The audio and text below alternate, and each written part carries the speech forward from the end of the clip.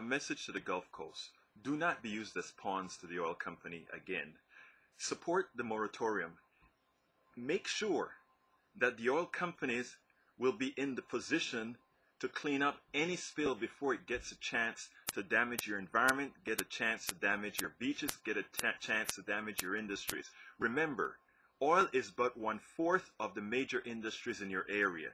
Tourism, fishing, and shipping are major components, and oil has the ability to destroy them all. Do not be used as pawns.